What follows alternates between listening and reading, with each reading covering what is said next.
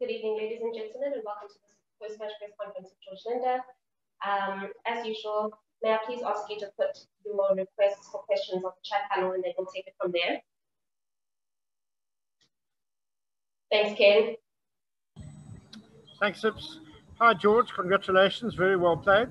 That was quite a statement win by the Proteas today. I think a lot of the media have been seeing quite a lot of abuse on social media and stuff of the Proteas in the last couple of days. Were the team a bit angry? Was this a bit of a reaction to that?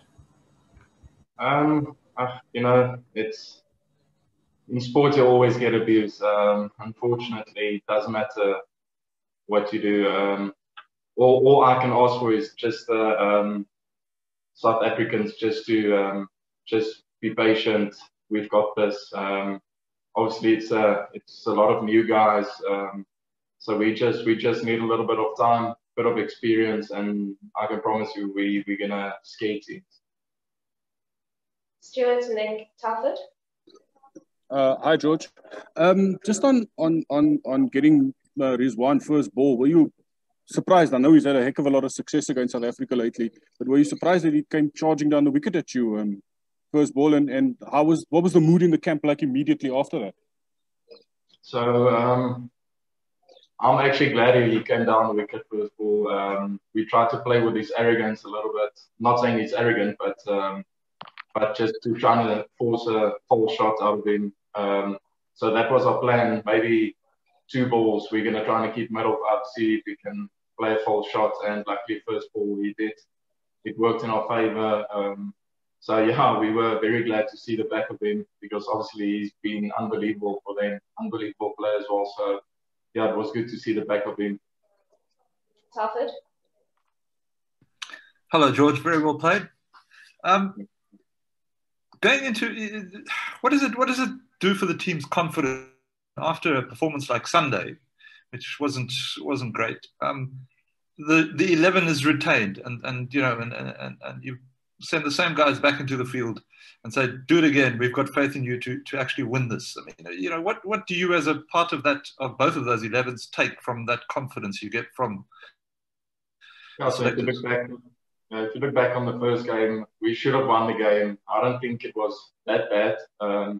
We were just on the day probably not good enough in certain stages of the game, especially the last 5 overs. I think that's where we lost the game. And today the bowlers showed up. Unbelievable. I don't think you can ask for any more from the bowlers. So yeah, I think we were good. We had a proof to point, and we luckily beat that. Dennis. Hi, George. Like you said, it's actually happened a few times in this series in some of the ODIs as well that it's gotten a bit close. Was there a definite plan today when Aiden and Janneman also went out to bat to not let it go down to the wire, just to flip and take it down as quickly as possible? Is that sort of something that you guys are looking to do in the future as well, stamp your authority early in both innings? Yeah, obviously, we've got a game plan going towards the World Cup, so we're trying to buy into that because if we can play that type of cricket and if we can play that type of cricket now and leading into the World Cup, then we know exactly how to go about things. So yeah, I just think we're just gonna keep buying into our game plans because we came up with it, and we're probably gonna just stay with it. Daniel, followed by Nikki. Hi, George. Congratulations. I just wanted to ask you about Rizwan's dismissal. You said that there was perhaps a touch of arrogance the way he went after you first ball, and that didn't work out. And then it was interesting to me that when you came into bat, the second ball, you went for an aggressive shot and actually got it away against Usman Khader. Was that to perhaps drive home a point, or did you just think that was just the situation presented itself, so it allowed you to go for an aggressive shot? Yeah, the situation, the ball actually told me I can do that because the guy was up, and I do practice 6 hitting a lot, so I'm pretty okay with that. If I want to hit my first ball for 6 or second ball, I train it a lot. So I don't have a problem with that. So yeah, I'm just trying to back my game and trying to be the best for the team. Nikki, and then we'll finish with Ken.